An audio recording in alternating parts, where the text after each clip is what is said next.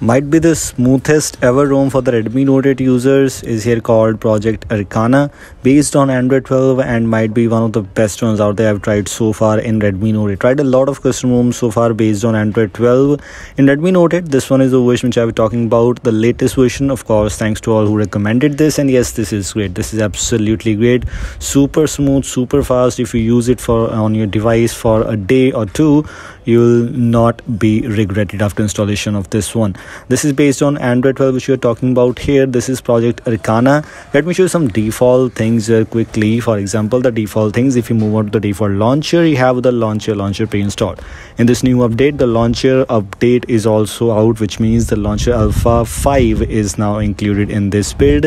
Unlike the previous one, in launcher alpha 5 you have some better options, better extra customizations included, which were not present in the alpha 4, but everything else is just kind of great. Dock customizations are present, home screen customizations are also there. If you want to install the launcher alpha 5 on other devices or other custom ROMs, how you can get there, I made a video on that one, so make sure to check out that if you want to install launcher on your device, which feels good, which includes these some experimental features, also looks better.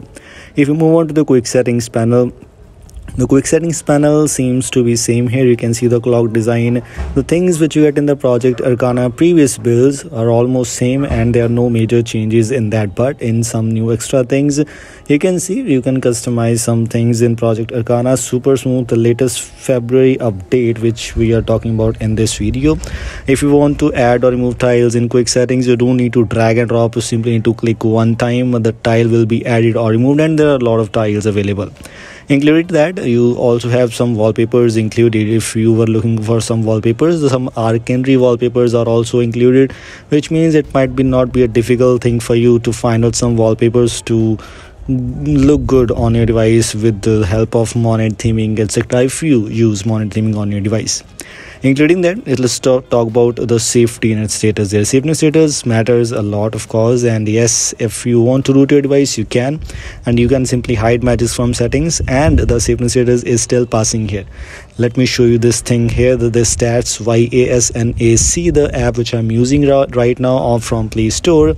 You can see safety net status is passing, and for your kind information, my device is rooted. My device is actually rooted with Magisk version 23. Magisk version 23 is what I'm using right now. Let me show you by opening it.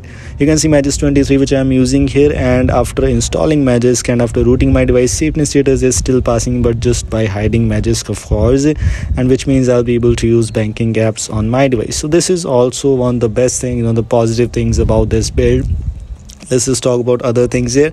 If you talk about the modules which I have tried, I tried LS Post module, Redo.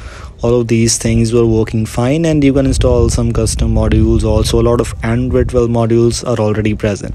Including that, you have this dialer called Octave dialer, maybe Oxygenous themed dialer with the monet theming support also included. This looks better. This looks quite good. If you want to use it, you can.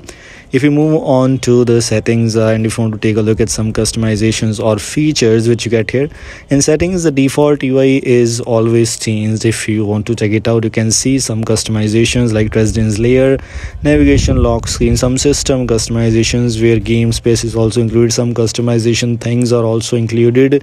Arcanous, I made a video already. Monet theming is supported. You need to use the default launcher settings and you are good to go. Everything else is just kind of great. If you move on to the battery settings, you can see is Arcana's idle manager, battery wipe stats, etc. Everything else is just kinda great. One of the best ones out there. Maybe if you want to install this Arcane OS or Arcana OS on your device, you can. It still does not include the face unlock or app lock yet. In Topfest OS, you have the app lock available in the default launcher.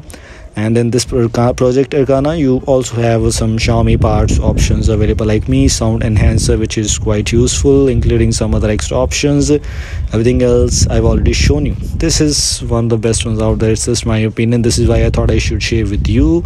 You also have MIUI camera and some other goodies included. If you want to install this build, link is in the description. Installation from Custom Recovery, and you are good to go. This is all. Thanks for watching. Goodbye.